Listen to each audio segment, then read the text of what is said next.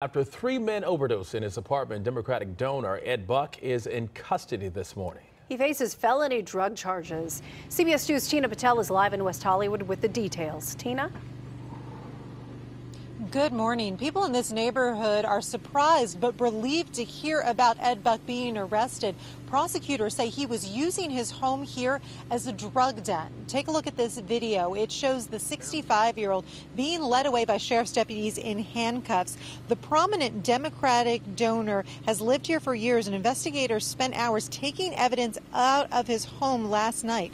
Now, in court documents, the 65-year-old's called a violent sexual predator who used his status to lure vulnerable men to his apartment and then force him to take part in his sexual fetishes.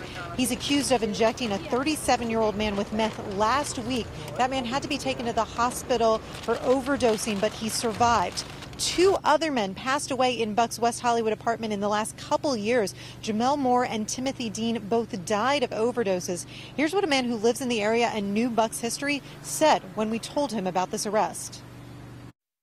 I'm just so surprised to see that he actually is behind bars or whatever the deal is. I can't see him getting away with it this time, whatever it was that happened.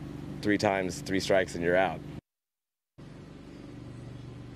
Now, Buck is facing several felony charges. Prosecutors are recommending that his bail be set at $4 million.